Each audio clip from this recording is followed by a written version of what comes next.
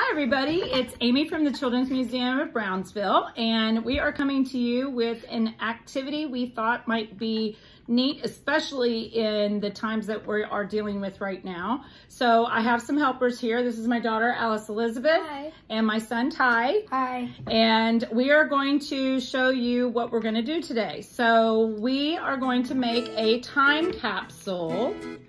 So we thought it would be fun, because these are historical times right now, to put some items in a time capsule. We're actually going to make two. We're going to have one that we bury in the backyard and for someone to find one day in the future.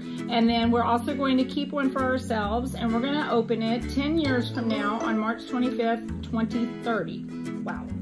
So we're going to just show you some of the things that we did. You can do drawings, you can do newspaper clippings, you can do photos, little trinkets of things that you guys are doing right now. Really whatever speaks to what you're going through and what you're doing right now. So Alice Elizabeth, what do you have first? So I have a drawing of myself, my mother, and my brother, and we were all outside playing basketball, because we are back to family, and we're like, well, I don't want to sit around and just veg out the whole day, so we decided to go play basketball outside. So that's something we did, and we also have a basketball to remember that.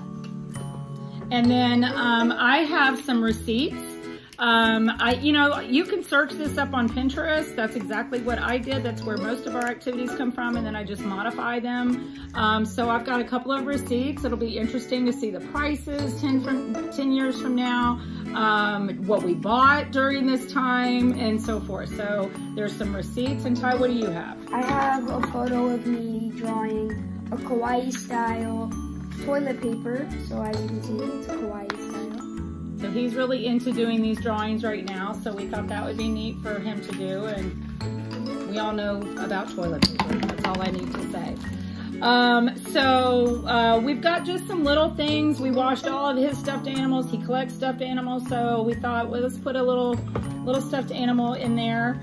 One of the things that I had the kids do was we rationed out all of our snacks and made snack bags. That way they weren't constantly going to the pantry and just eating everything. And we don't know how long this is gonna last, and it may be longer than we even think. And so it's been really helpful. They have a snack bag, and they even said to me after they did it, they said, hey, can we do this after this is over? This is kind of cool. So sometimes they find that they're not even finishing the snacks. So this has been really good and fun. So we thought we would put that in there. And she wrote a little note about it. And then what do you have there, Ty? I have a label of Kleenex, because everybody's got to get it. We have Kleenex.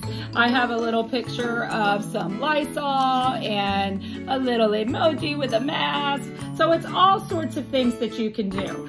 It really is just what you guys are experiencing at home. We have pictures of loved ones. We have pictures of them working here at home in their pajamas, just all kinds of things. So we hope you guys enjoy this, and we will be bringing you another activity every week. And we just hope you all stay healthy and be well.